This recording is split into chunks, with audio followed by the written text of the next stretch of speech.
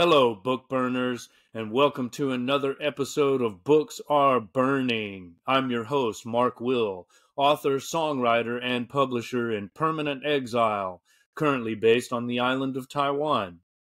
I'm joined today by my good friend, Ghanniy Oyedele, a comedian, actor, writer, director, producer, and activist who also happens to be based in Taiwan.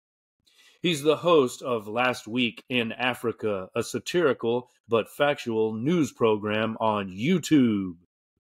And today we will be discussing Wole Soyinka's nonfiction book of Africa.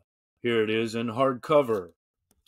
This episode will focus on part one of the book, which is titled Past into Present. Now, Nobel laureate Wole Soyinka should need no introduction, but still, I'd like to ask you, Ghanniy, who is Wole Soyinka? Yes, Wole Soyinka, the man, the legend. I practically grew up with Wole Soyinka. It was everywhere, on radio, on TV, basically an icon on steroids, A small home library was like a shrine to him. Just one or two shelves, you get, but it's filled with his books. Now, one of his books that really caught my eyes was The Man Died. Come on, the title alone is like a thriller movie waiting to happen. And his face, oh man, his face was right there on the front page, staring at me like, you better read me.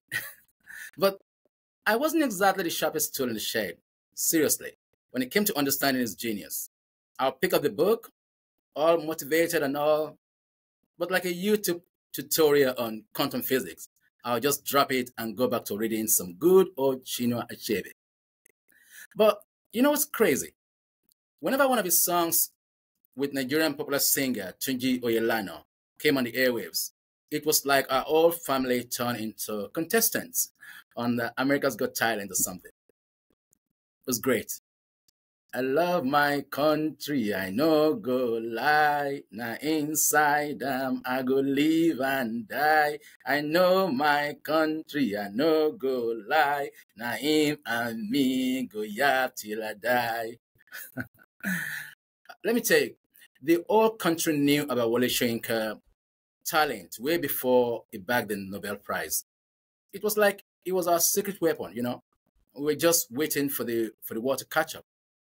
So, yeah, when you talk about Wole Soyinka, it's not just about the books, Nobel Prize. It's about a cultural phenomenon that had us all singing, dancing, and trying to be as brilliant as Wole. You see, the first Wole Soyinka book that I actually read was The Lion and the Jewel. Now, this book is all about clash between tradition, culture, and westernization in Africa. But let me tell you, when I first read it as a kid, I had different agenda completely. I didn't see it as a cultural masterpiece.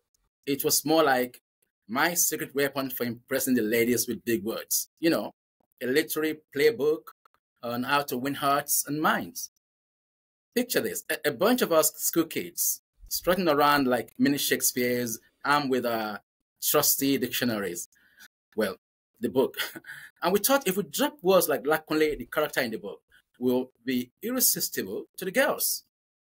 It gets our own lovely CD, that's the character, the jewel, and charm our way into like a spelling bee championship. But here's the kicker. If we had bothered to finish that book, we would have learned a valuable lesson. You see, that character with all the big words, well, it didn't exactly win the girl's heart. Neither did we, but we did improve our vocabulary. Oh, man. I didn't realize that Soyinka was also a songwriter. Most people don't know that. He was into everything. You can tell from his writings, though. You know what I mean? You can tell that he's just a genius, Absolutely.